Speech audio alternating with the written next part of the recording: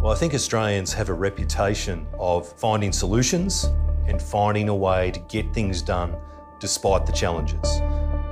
And there was no way we were going to let a global pandemic get in the way of us reaching those people who really need our help.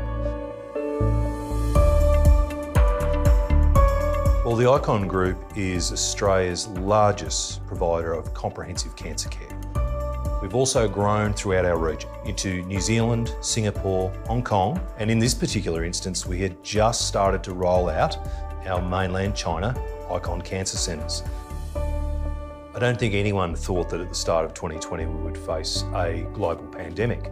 So our team needed to pivot and pivot fast. Well, some of the amazing examples that our people delivered upon was the introduction of virtual reality headsets. And that allowed our international experts to actually be part of the cancer patient journey, to provide real-time education and training, real-time assessments and analysis of certain situations, and most of all, real-time support. And that has been received very well by both international experts and our Chinese colleagues.